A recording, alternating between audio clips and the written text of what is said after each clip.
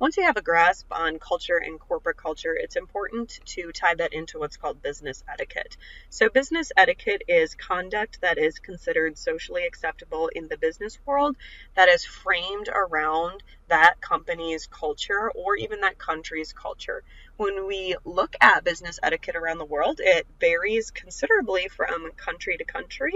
And so, for example, in Japan, it is customary to give gifts before or after a meeting versus the United States, sometimes that can be considered illegal to receive a gift. It could be a bribe.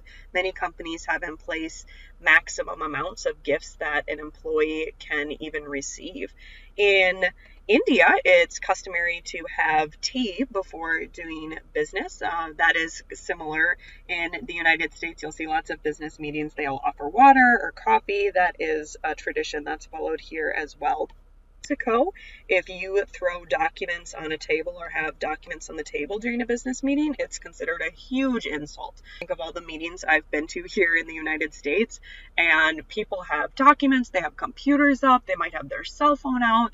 So business etiquette around the world is very different based on culture to culture.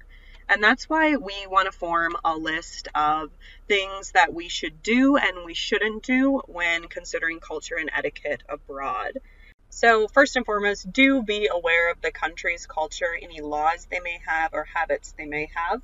Sometimes businesses will hire a local manager or they will actually have their managers go live abroad if doing business so that they're immersed in that culture. Also, hiring translators is often good, especially if there's a language barrier from culture to culture.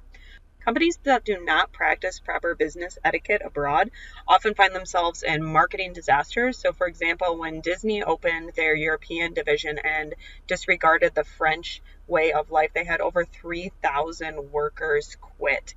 You could potentially ruin a deal and lose the business of that, or you could majorly insult someone if you're doing something against their culture. So, business, culture, and etiquette, super, super important to follow.